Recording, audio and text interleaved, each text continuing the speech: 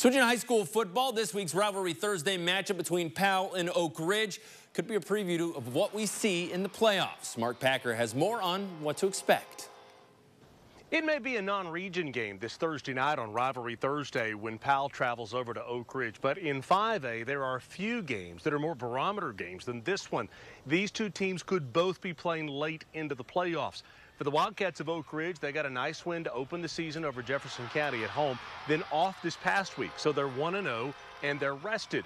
As for Powell, the Panthers got a nice win in week 1 over Anderson County, but had to lead the entire game against Farragut until the last 14 seconds when this happened. So for Matt Lowe and his Panthers, you got to just go back to work. You've got to come back to work. Life's tough, and sometimes you're going to come out on the short end of the stick, and so you've got to go back to work. You got to put it back in. You got to figure out and do a little bit better all the things that gave you a chance to be successful to begin with and learn to move forward.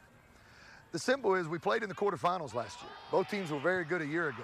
Both teams have a lot of experience coming back. Ours is more on the inside, theirs is more on the edge. And so there's a lot of experience, there's a lot of excitement, there's a lot of media attention that's going to come from this game. And there's a chance these two teams could see each other down the road. So in the state of Tennessee this week, there are a few games bigger in 5A than this one. There may not be a game bigger than this one. It's Powell at Oak Ridge. Pre-game show starts at 6:30. Game is at 7 o'clock on WKNX to Knox. But our coverage begins right here on WATE with Living East Tennessee at 3 p.m. At Powell High School, I'm Mark Packer, 6 Sports.